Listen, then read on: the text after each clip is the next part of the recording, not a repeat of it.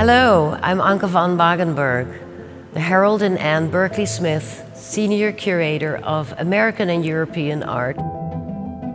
I welcome you to this exhibition called Artist in Motion. It is a show that we have on loan from the Princeton University Museum of Art, and it is the Henry Pearlman Collection.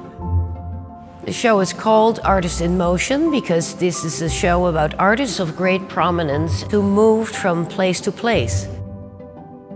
We have about 40 works in the show of the early 20th century to the middle of the 20th century, and it is the first time that the collection is shown in the state of Florida. The really interesting thing is that Henry Pearlman and Ralph Norton, the founder of our museum, collected at about the same time. They knew some of the artists that they collected. They were the contemporary artists of the time. There is a lot of overlap between artists we have in the collection right here at the Norton and Henry Pearlman's collection. We're very fortunate to have also a series of drawings by Cézanne that are rarely shown. His experimentation in the landscape around Aix-en-Provence, the area where he was living. We start the show with a map, and it's really important to see where all these artists came from.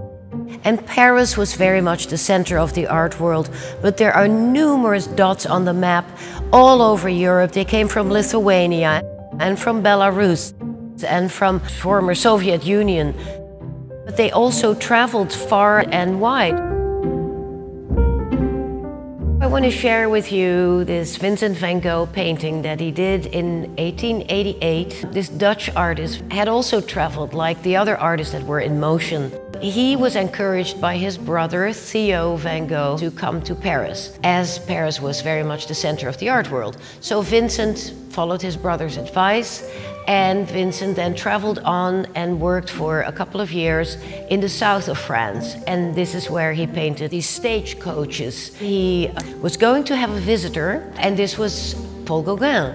And he wanted to welcome Gauguin and planned to do a painting, that was this one, to welcome Gauguin and to show off his painterly skills. There's a title to the work. It's called The Stagecoaches at Tarascon, and Tarascon is the name on the coach here.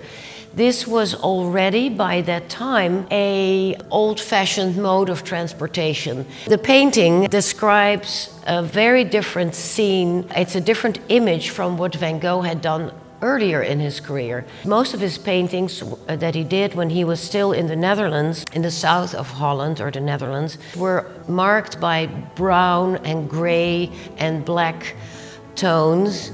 His palette completely changed when he went to the south of France, and we see these beautiful bright colors. He has a focus on these stagecoaches that he saw in a courtyard at siesta time, when people were closing their shutters and taking a little nap in the afternoon in the very hot south of France in the summer. But I also want to point out things that we learn in art school to this day, about complementary colors on the color wheel, red and green and orange and blue. And Van Gogh was very aware of the use of those colors. The red looks redder next to green, and the green looks greener next to red. So he was very aware of that.